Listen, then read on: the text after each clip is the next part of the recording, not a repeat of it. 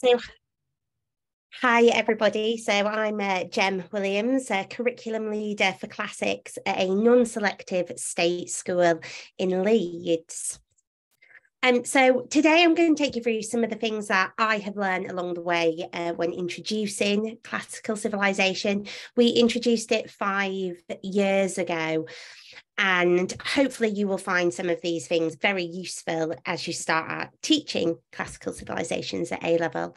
So I'm going to start off by how do you start out? How do you introduce students to the classical world? What knowledge do they need? What's the powerful knowledge? How do you build that knowledge very, very quickly? And although I know a lot of you will have just been in a modern scholarship session, we are going to put some of our focus back on the scholarship because I go to a huge amount of CPD and run a lot of CPD. And it's the one thing that just comes up time and time and time again is the modern scholarship. So although you might have heard some of it if you're in the session before, hopefully some of my takes on how I get the students to engage with it, especially if they've never done any classical subjects before, which is the case for the majority of students that I get. Hopefully they'll be quite useful to you. We'll think a bit about the course, about how you structure it, about how you sequence it, where might they be retrieval opportunities, and where should your priorities be? What are the big pitfalls of the course that you want to watch out for, but you also want to give your students a bit of a heads up about? So starting out strong, when you get a group of students who I've come to you, maybe some of them have done Class Civ A level, some of them haven't. People maybe have picked up dribs and drabs from somewhere. What is the powerful knowledge that those students need to give them a really good introduction to the classical world? Now, I've got up the course overview here. Hopefully, you know what units you're going to be studying, or you might have just started teaching them for the first time. But I think regardless of what unit you're actually studying, the powerful knowledge in classics doesn't really change. So if I thought about if I got students who had never done any classics before, what would I want them to know?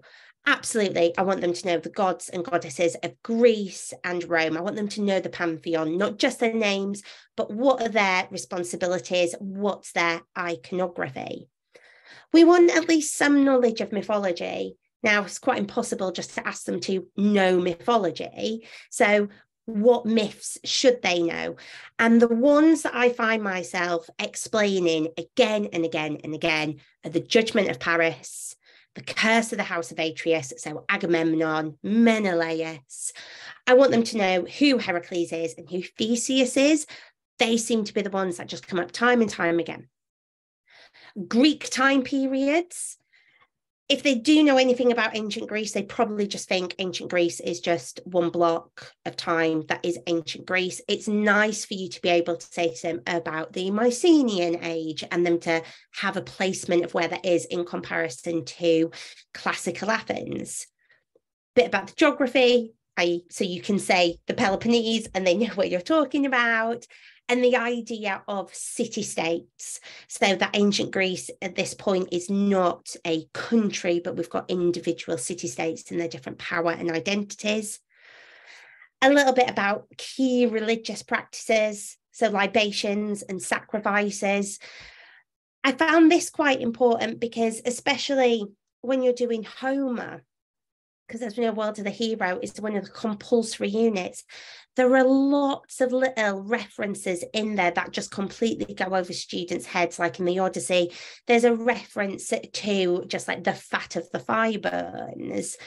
And without any form of background knowledge of how a sacrifice works, you don't understand that. And they're pouring libations constantly. So without any idea of what a libation is or its importance, again, all those lovely references are just completely going over students' heads.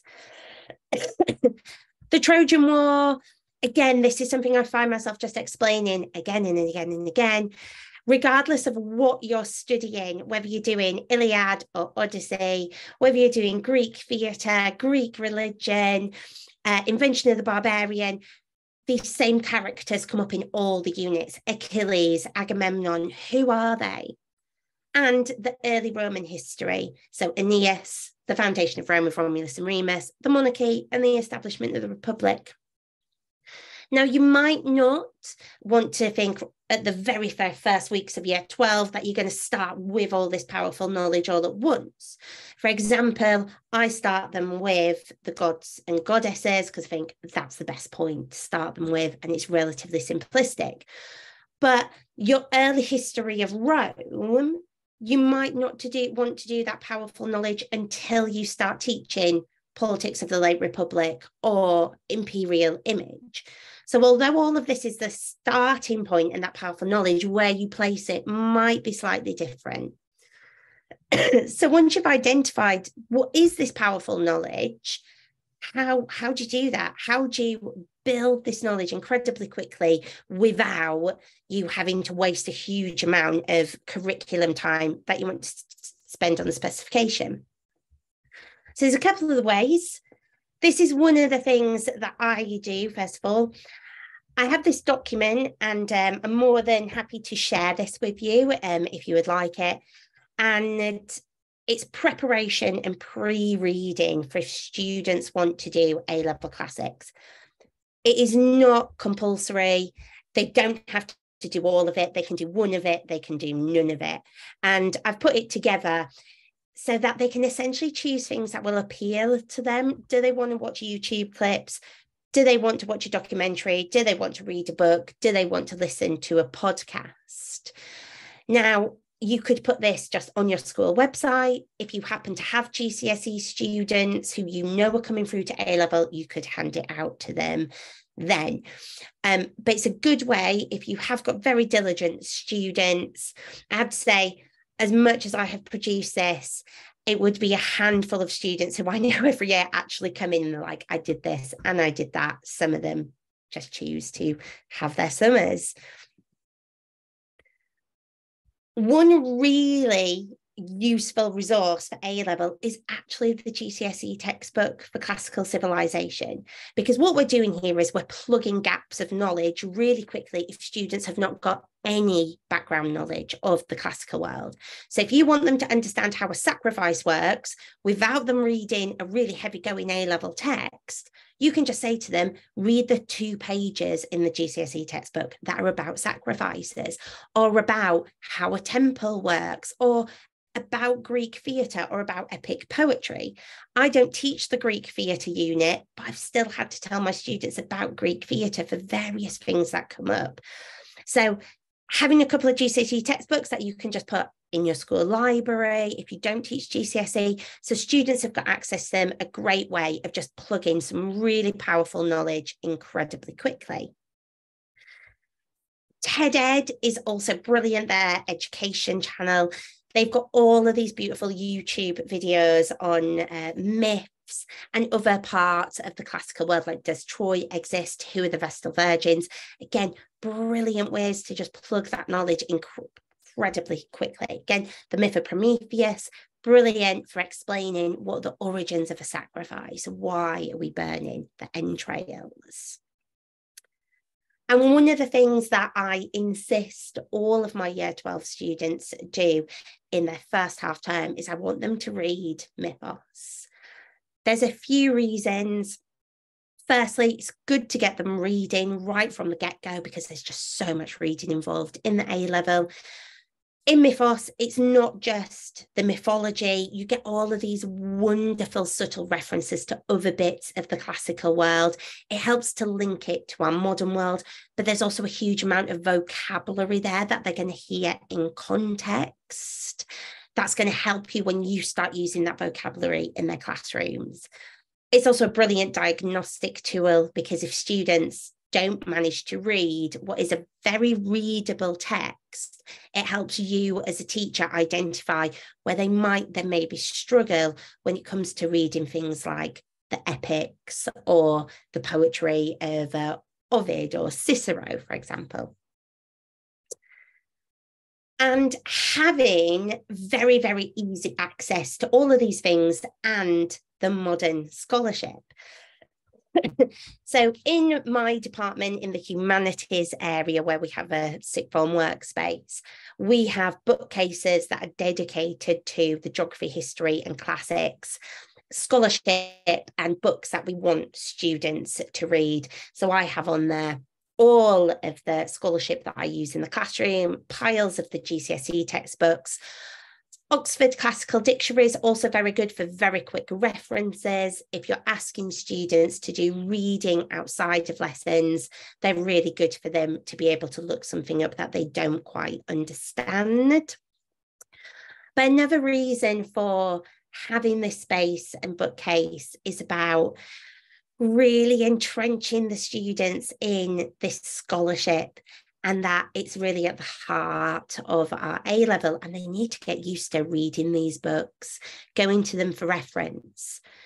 So I also supply them with a reading list for their A level modules as well. Again, you're welcome to have a copy of this. Now, in no way do I think they're going to read all of these books. They're definitely not. But if they do want to go and read something, they know that this is where I'm directing them. This is what I have read in order to construct their A level. And this is where all the scholarship that I'm going to use in lessons, this is where it's all coming from. So they can go and explore the books further themselves. So all of these books freely available to the students, but still that might be a bit too much for them, being faced with these really massive chunky texts. So another thing about starting off strong with your students is just recommending them what they should be reading. So if they don't touch anything else at all of those books, and there are so many more books that I've got on Augustus, these are the two. These are the two that I want them to read. Ideally, I want them to read all of it. And with Zanka, I just want them to go in and out. I want them to read the bit about the Areopagus. I want them to read about the Sebastian. So really showing your students, this is what I recommend. These are our key scholars. So by starting out really strong at the beginning with the scholarship, I think you're opening yourself up to success, and you're starting to really build that knowledge for the students. So coming on to the structure of the course then.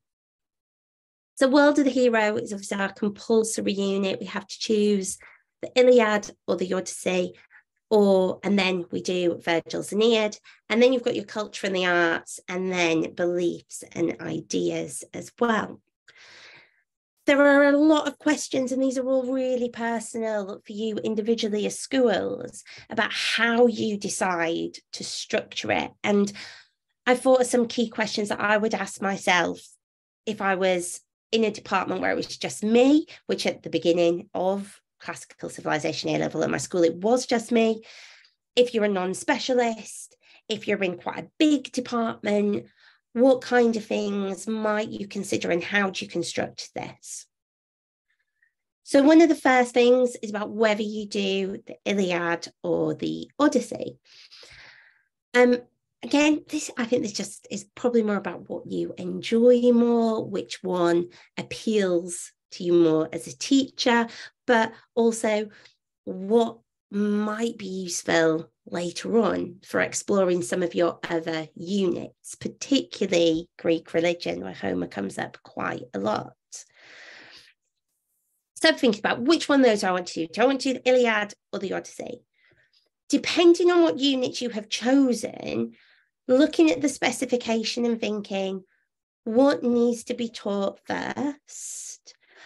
If I had chosen to do Politics of the Late Republic from Group 3 and Imperial Image, I would probably be teaching Politics of the Late Republic first, because chronologically that makes the most sense.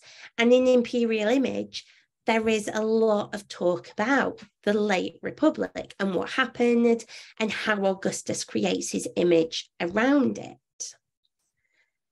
However, if you decided to do Greek religion and Greek theatre, you might want to explore Greek theatre first, because Greek religion has got a lot of philosophy in it.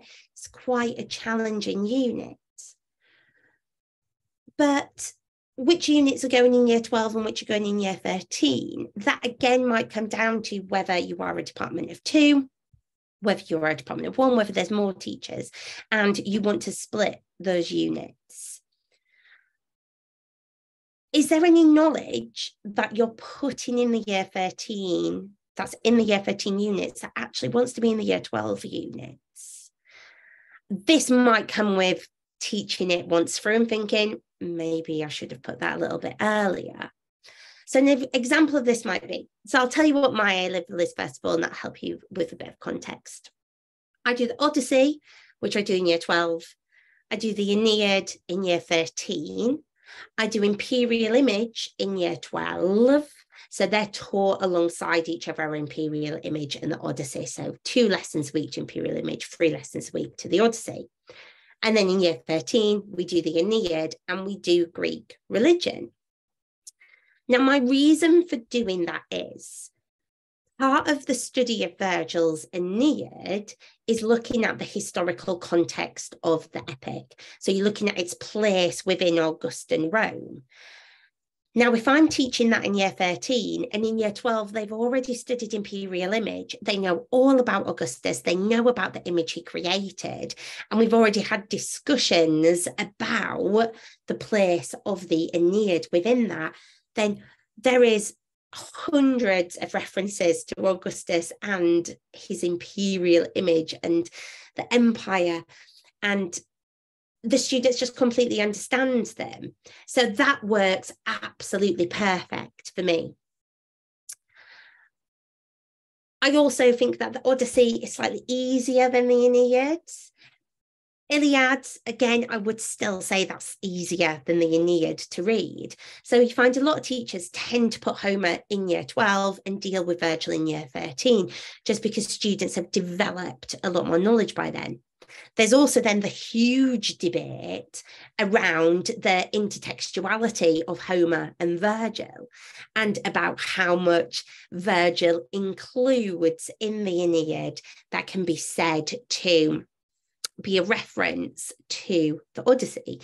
Just the opening lines of the Aeneid really express Virgil's intent that he wants to write a piece of epic poetry that is both like the Odyssey and the Iliad.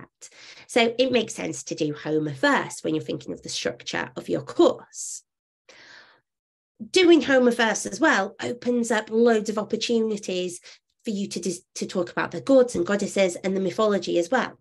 If you're doing Greek religion, this again is really important because there are so many references to the gods and Homer within the beliefs and ideas unit of Greek religion. It's also worth looking at the common elements that are across the course.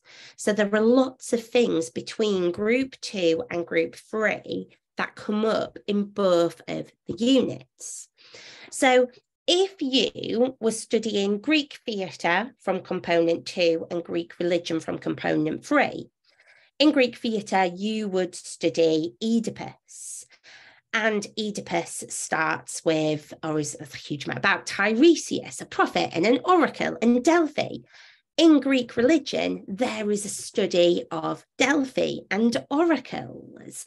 Now that opens up excellent opportunities for retrieval practice. As I've mentioned in Imperial Image, politics and late Republic, they go perfectly together. You're going to get lots of instances for retrieval practice there. Within Greek art, you would look at the Parthenon. Again, this comes up in Greek religion when you look at the Acropolis. You've also got in Greek art, you've got Achilles who appears in there as well. And see, you've got Achilles in the Iliad, so you might want to think about any crossover there. Invention of the barbarian includes elements of Herodotus, which you would also study in Greek religion, and looking at the Temple of Athena Nike on the Acropolis appears in Invention of the Barbarian as well. If you're doing Imperial Image and Love and Relationships, in Love and Relationships, you would look at Ovid's Ars Amatoria, And we also look at that in imperial image as well. So if you're building your curriculum and you're looking at how you would structure the course, try find these common elements so that you can build in retrieval practice, but you also might consider jigging things around a little bit. For example, I mentioned a piece of really powerful knowledge being just knowledge of sacrifice and libations. If you were doing the Greek religion unit, it would be really good to actually maybe teach them the sacrifice lesson right at the beginning before they even start the Odyssey, to give them that context. And then when you revisit it in year 13, it should really be retrieval practice rather than you introducing something that's completely brand new to them. So there are a lot of beautiful ways within the specification for you to consider about how you can do knowledge retrieval, build really strong, powerful knowledge, but also just structure a course really beautifully so that it's a progression model, that you can build knowledge upon knowledge rather than just thinking, I'm doing this unit, you're doing that unit. And if you've got different teachers teaching different units, it's good for you to know and to be able to tell them. Like I will be telling my teacher of Homer's Odyssey that when I teach Greek religion, I want them to know that Odysseus goes to Dodona. So when that reference comes up in Homer's Odyssey, I'm going to speak to that teacher and say, can you ensure that you really raise that to them? So when it comes up in Greek religion, it's something that we can talk about, and I can reference the Odyssey, you can reference Greek religion, and that way they're going to have so much better understanding of all of these things. So establishing your priorities and your pitfalls of the course. Now, these will be different for lots of different schools. It might be that your priority is around reading and understanding of the set texts. If you've got students who are slightly weaker with their reading, for example, or not doing homework or such.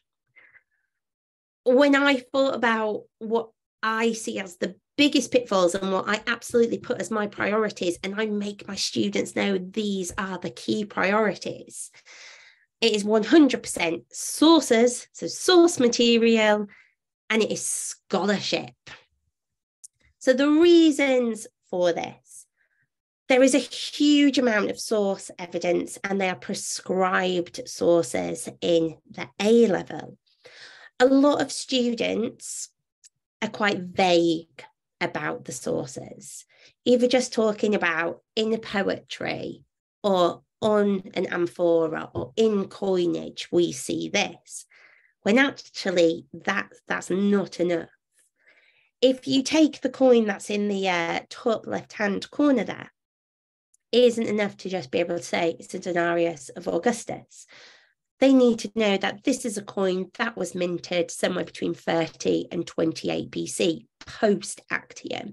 It is a coin about peace, and you can see the goddess of peace there. They need to be able to identify that that relief sculpture is from the inner Ionic frieze of the Parthenon, and it's showing an idyllic Panathenaic procession. Knowing that the amphora there is a Panathenaic amphora that depicts Athena, but also that it depicts her in the 4th century BC, which they can then compare to Hesiod and what he has to say about Athena in the 7th century BC. So the very specific knowledge of these sources, when they were produced, what they show, what they mean, that is a priority, and it's definitely a pitfall that students fall into. They're far too vague. And then the scholarship. By far, as I've mentioned, this is one of the areas where there's still a lot of conversation about how do we tackle the scholarship? What do the examiners even want with the scholarship? Now, I'm going to approach this, because obviously it's new to A-level, about where do you start? How do you get students to do anything with it, to get them to understand it? And I've already mentioned a few things already about just completely engulfing them in this scholarship from the beginning. And one of the reasons why I put these as my priorities and my pitfalls, if we think about what each of the exams entail. Some of the exams for components 2 and 3, there's knowledge-based questions, and then there's a 10-mark source question. Then there's a second 10-mark source question, and the same in World of the Hero as well. They get the Gobbit questions, they get 10-mark questions, which is a section of the epic. Then they get 20-mark essays, so 1 20-mark essay, and then they get 1 30-mark essay. Now, obviously, the 10-mark questions, they are source-based questions. They need to know the sources. And then if you look at what the mark schemes for the 20-mark and the 30-mark questions actually say, you've got your AO1, which is knowledge. Students are generally great at knowledge. And as teachers, our questioning and our retrieval practice is usually focused on knowledge, getting them to remember stuff. But where we look at where students actually get the big marks from the Class Civ A level, it comes from AO2. And they say very similar things to the 20 and the 30-mark mark schemes. Now, one point of AO2 is about them being able to write relevant points. Their argument is logic, it's structured, that they can write a convincing argument and come to a judgment and a conclusion. I mean, no doubt that you're all very aware that at A level, writing an essay is a core thing that we do with all students, and they're probably going to be getting this from at least one of their other subjects as well, about writing an essay. So when we think about it being really specific to classics, if you look at the points that I've put in red there, you can see for the 20-mark question, it says evaluation of the classical sources, that this is perceptive, it is critical, and that they can interpret and they can evaluate the classical sources. And then you go across to the 30-mark question, and it says an identical thing about the sources. So points are very well supported by critical and perceptive analysis. They can interpret them, they can evaluate the sources, and crucially for the 30-mark question, they can also do this with works of academics and any secondary sources as well. Now, on the 30-marker, you can see AO2 is worth 20 marks. So when we think that the 10-mark question is going to be source-based, then you've got your 20-mark question where 10 of the marks are coming from sources. Then you've got your 30-mark question where 20 of the marks are coming from sources and modern scholarship. The sources have to be a huge priority, but they are so overlooked by students, and I think teachers quite often too, because we focus so much on knowledge. So I would say, crucially, ensure that sources are part of your retrieval work as well. So rather than just asking, what year was Julius Caesar assassinated, put a picture of a coin up and say, what year was that coin minted? Or what event is shown on that coin? On this relief sculpture, what is shown there? What temple is that relief sculpture from? When is that temple dated from? These are absolutely critical things, because to be able to put the sources in their context is then what allows the students to be able to analyse and interpret those particular sources. So what do we do with them? Some of you may have just been in one of the sessions where they talked about looking at some of the visual material. If you are a non-specialist, one of the best departments you could go to for advice about dealing with sources is your history department. I spent 6 years as a history teacher, so it doesn't faze me in the slightest having to deal with the visual material, because that's what historians do all the time. They take their source evidence, they're critical with it. How do they get students in lessons to analyse it? Just like if you're not feeling particularly strong about doing the literature aspect of it, like analysing a piece of poetry, go speak to your English department, get some teaching strategies from them. Go speak to your religious studies department if you want some advice on about how to approach philosophy or philosophical debates. Because of the nature of our subject being multidisciplinary, it means that we have got all of these other subjects that we can reach out to and speak to. So making the source material a priority. I have a document that I ensure students do from the start of year 12 for each of their units. So the one you can see on the screen is the one for Imperial Image. So this is homework after pretty much every single lesson. Whenever a source has come up in lesson, they add it to their source sheets.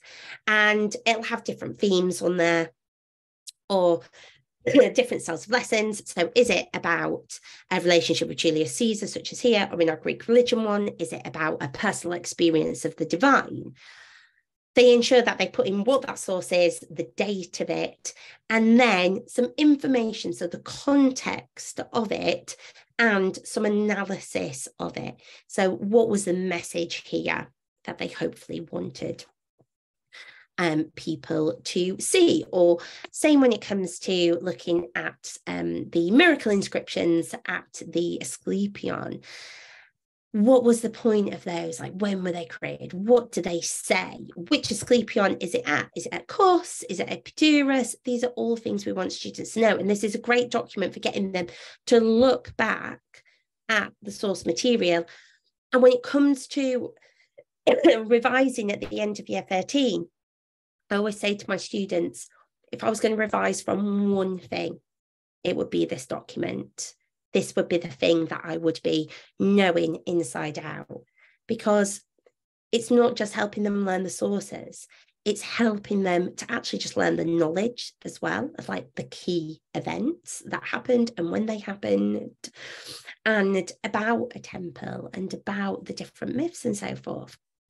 So that's a great way of getting students to ensure that source material is their priority. Now, the other huge one is scholarship. So getting students to engage with the scholarship. And for you as teachers, I'm not going to lie, there is no easy way around this other than you as a teacher just doing a lot of reading. There are people who, such as on the Classics Library, who have put together modern scholarship booklets where they take small extracts from the different articles. And there's a variety of ways that you can do scholarship.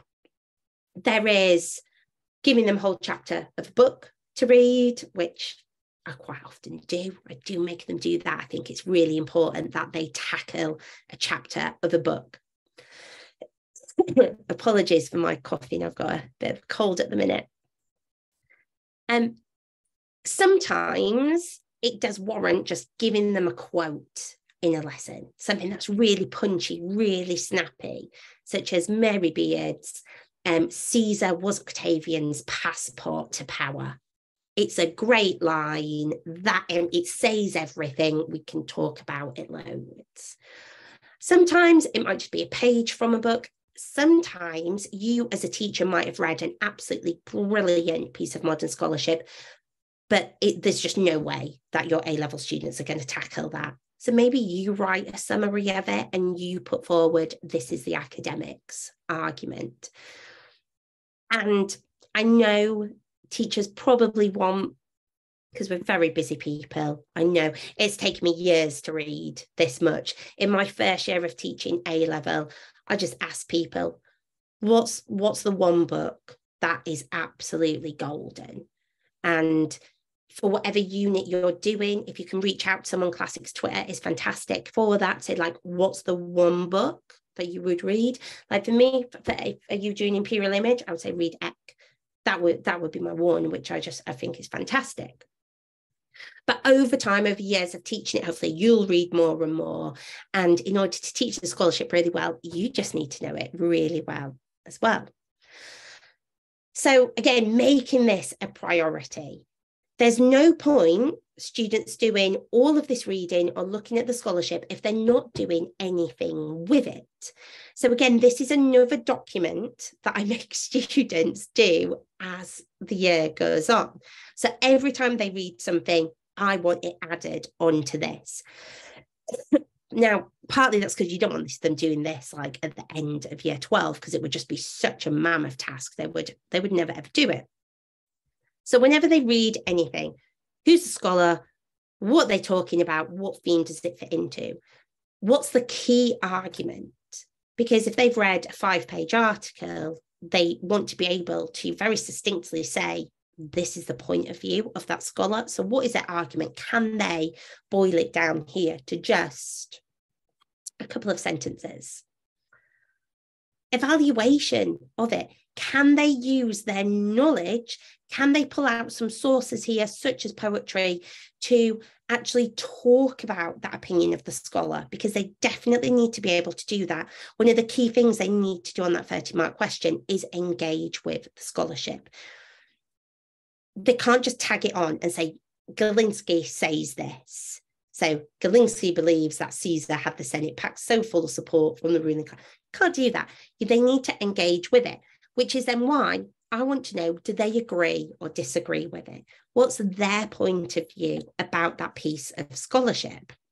As you see, most of the time, they are in complete agreement with the scholar, although on this last one by Beard, only partial agreement. And then this is crucial as well, especially if these students want to get A's and A stars. Are there other pieces of scholarship which contradict that scholar, or do they agree with one another? So they can add this in as and when they read other things and they think, oh, I read a piece of scholarship about the mausoleum. Zanker said that, which is different to what Mary Beard has to say. And then they can compare them. And then this makes deploying the scholarship in the exam even easier. So rather than just saying, this is what William states, we want to get the students to engage with it. Is that scholar correct? So good answers, we will see the students engage with the scholarship. The best answers, we'll see multiple scholars who support one another. And the very, very best arguments are going to have two scholars who have opposing viewpoints, and then the student is going to be able to analyse that and with the source evidence say, this is what I think. This is what I think about this crucial piece of evidence. So because this is what the examiners want, and this is what needs to be done in the 30-mark questions to really engage with the scholarship, we need the students to be really engaging with it in the lessons. Just a few other tips on scholarship, because some students reading is not, I know a lot of students struggle with the scholarship to read it. Massillette is an absolute wonder when it comes to doing scholarship because all of the lectures are around 10 minutes long. It's an alternative to reading. They're really easy to put in lessons. They're really easy to set as homework. And again, getting students to engage with it. I ensure that students write a detailed set of notes for every Massillette lecture that they write. So again, they've got it as part of their scholarship. Only drawback to Massillette is that it's crazy expensive. However, I do know if you correct me if I'm wrong on this, if you started a classical subject this September, you can have a year of Massillette for free. Yeah, it's Classics for All, funding that with Chris from Massillette. So if you're brand new, get in touch with CFA and they'll help you out with that.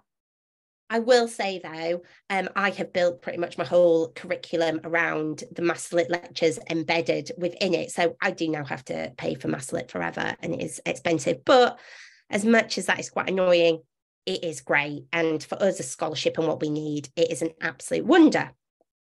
The other thing that is absolutely fabulous are the omnibus articles. They're free. They are really short PDFs. They're usually just 2 sides of A4. And there are so many topics. There's a full archive and catalogue of links there that you can look on. And these are just brilliant for scholarship. The students love them because they're just overjoyed that it is a sheet of paper and there isn't a staple in the corner with all of the other pages because it's a chapter of a book I'm making them read. But I think mix it up, give them the short, snippy little gobbets, give them the whole book to the chapter. Can they tackle it? Can they do it? Give them the nice omnibus articles, give them the Masalit lectures to watch. The other great thing about the Masalit lectures, again, is just hearing that language and the students then being able to use it, hearing that vocabulary, they can use it much better in their essays. So again, you're getting them to do all this reading. So what do you actually do about it in the lessons? And for you, again, it depends on your school and your context. Do you want them to read it at home? Do you want to read it in class with them? Obviously, if you're doing it in class, it really eats into the time that you've got to actually cover the spec and the knowledge. If you are getting them to do it at home, think about that structured support they would need. Have you modelled to them actually how you annotate a piece of scholarship so the students just don't highlight the entire book chapter because it's all really important? This is one example. It's based loosely on Cornell note-taking, where you can get students to give chapters, to give paragraphs within chapters titles. What questions do they have to ask? What would they say to this scholar? One of my top tips for you would be, because remembering all of this scholarship and who has said what is massive, get them to learn a who's who. So who are the authorities in the different areas? So if I said to them, who are your authorities in Imperial Image? I want them to be able to say that it is Eck, it's Zanker, it's Wallace Hadrill, it's Beard. If I ask them about it for Greek religion, I want them to be able to say it's Burke, it's Idenau, it's Suvinaru Inward. But again, that isn't enough. What are they authorities in within that area? Because a lot of the time students can remember pieces of scholarship, but they can't remember who said them. So they might be able to remember a person who argued about the northeast corner of the forum being a bit wonky, but they don't know who said that and why they said that. But if they know that Eck tends to write about history and biography of Augustus, whereas Zanker writes about the Imperial Image and scrutinizes the sources, that might lead them in the right direction. The same when you're thinking about any of the units. So if you think about Greek religion, I know that Idenau writes about polis religion, or certainly everything I've ever given my students. So if they can remember some scholarship about polis religion, then hopefully they should be able to know, oh, right, it must be Idenau. She's the one that we read about that. Bit more complex when you get to the epic and world of the hero, then when you've got people like Jenkins and Griffin who are writing about both of the epics. But even so, getting them to know a who's who, do your retrieval practice and your questioning on lesson, do it on the scholarship as well. So who said this? What is the point that Williams makes about book 6 of the Aeneid? Add that retrieval practice in, make sure they know this scholarship really well. So I will open it up there to any questions that you might have, or particularly anything that I just haven't covered or spoken about at all. Feel free to unmute rather than use the chat function if you'd like. Yeah.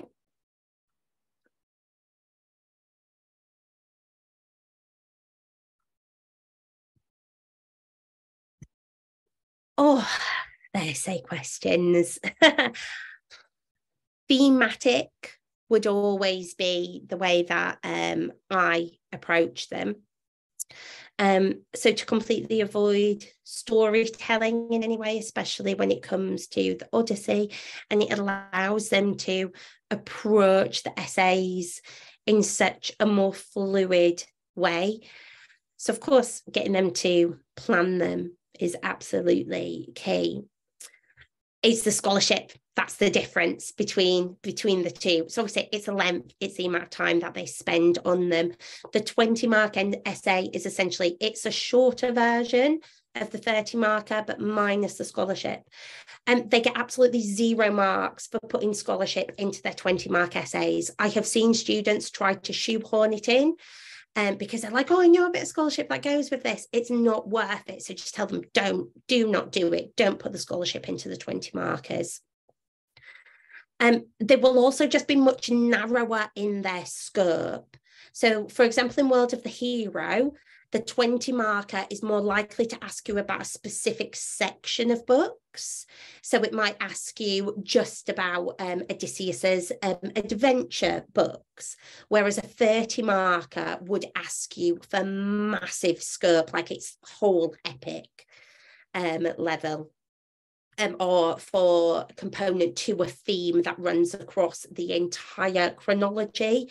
So the 20 markers much more narrower in their scope, much more specific, no need for any scholarship, and they're just a bit shorter, but just get students to ensure that they're doing them thematically and that they've got that source evidence in there, not just one source, but as many sources as they think is necessary from a range as well, not just writing about poetry or coinage or a relief sculpture. Let's bring in as much as possible. Yes, so do get them to compare the scholars within the essay. Yes, so which one they think is more convincing. So if I just take you back to, I've lost it now. This. What's their piece? What's their opinion on it? So do they agree or disagree? And are there scholars who disagree with one another or agree with one another? And as I say, so this bit of advice here came from a CPD session I attended with one of the top examiners who trained people. And he said that the very best arguments had scholars with opposing viewpoints where the students then engaged with that and said which one they thought was the more convincing. Who knows the answer to this question? How many scholars would you use? A caveat here, there has been a lot of debate around the use of scholarship, and there has been different answers from different sources around exactly how many scholars that they want, and even whether you can address school of thought versus knowing the actual names of the scholars. As a rule of thumb, I want a scholar a paragraph. So if they're writing a thematic essay about Augustus's Imperator, I want a piece of scholarship in there about that, and ideally agreeing or opposing pieces. So I think if you go for a scholar kind of per point, but I say please don't take that as gospel, because there is so much conflicting arguments about the scholarship. The only thing I can definitely say is from looking at this year's results, one of my students got 29 out of 30.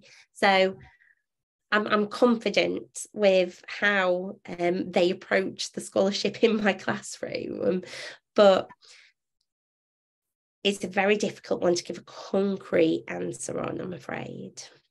This was something that we were just discussing in the first session, and it seems that a lot of schools are suggesting sort of at least 2 to 3 as sort of like a safe number within an essay.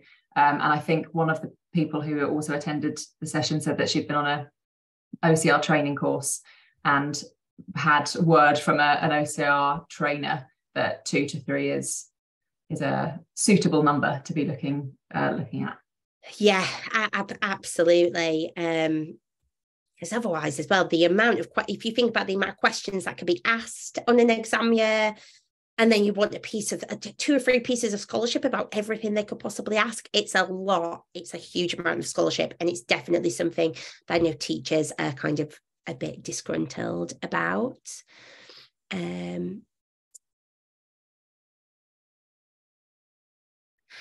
As I say, I'd never heard about the comparison either. I can't remember where the training was at all that I attended for this, but the person running it was a very senior examiner. And I think this slide is actually very, very similar to the one that he showed us about what makes a really good answer. And so all I said, I can't say to you, this is exactly what OCR want. This is exactly what the examiners want. I, over the last 5 years, have attended masses of amounts of training, from official OCR training to examiner training to just teachers running it. Everyone has said a totally different thing about the scholarship. This, as you said, it makes complete sense. It's what students would consider at degree level, which the classics A level is really similar to in terms of its rigor, that it makes sense to look at opposing arguments, to look at scholars that say different things. And if you're going to engage with scholarship in a really positive way, then you want to wrestle with it, and you want to be able to say, well, these are two completely different ways of looking at it.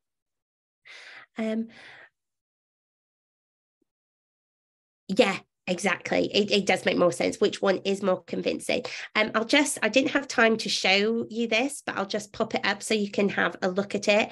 This is one of the activities that I gave students to do to get them to look at sources and scholarship together about putting them into a convincing argument. And it was on this top northeast corner of the Forum of Augustus, where you can see it's cut away. It's a bit wonky when Roman architecture is famously incredibly symmetrical in its beauty. And there's a huge amount of debate about that top corner of the Forum, about why it's wonky. So we started with the source evidence, where you've got a piece of Suetonius who is saying that there were people living there who didn't want to move, and Augustus didn't want to evict them. And Augustus himself saying that, I purchased this land from my own pocket. It was my money. I didn't evict these people. And then you've got 4 pieces of scholarship and 4 people who say wildly different things about this corner of the Forum. And one of the greatest ones is this one by Cockle here, who just says it's got absolutely nothing to do with the reasons in Suetonius. He claims that the Forum was limited by the surrounding streets, that there was a sewer below the streets, so they quite simply couldn't build there. But then you've got Delfino saying that they were limited by the local topography, that it had taken them so long to excavate and level the south end of the Forum that they just didn't have the time or the money to spend on the north end. So they just cut around it. And this was a great activity to simply say to the students, who agrees with who disagrees with who do you think is more convincing there, looking at it? Do you think that, Augustus was just saying, oh, yeah, look at me, like I didn't evict these people. Look, at how much of a father of the people that I am, and how much I sacrificed this own grand piece of architecture he was building to promote himself, to allow them to stay in their houses. And then people who are geologists coming into it and saying, no, it's the topography. Not at all. Suetonius is lying. And what a great piece of evidence to show that Suetonius here is actually inflating Augustus a little bit. Sorry. Or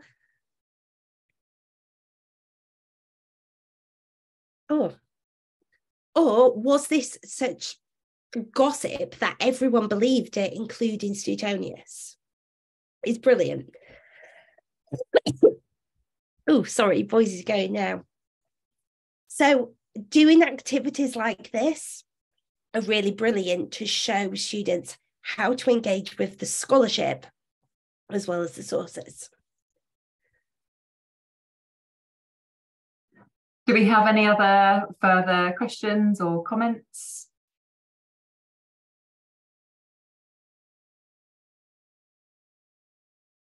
Nothing. It is now 12 minutes past 6, so I imagine you're all sort of waiting for your dinners, perhaps.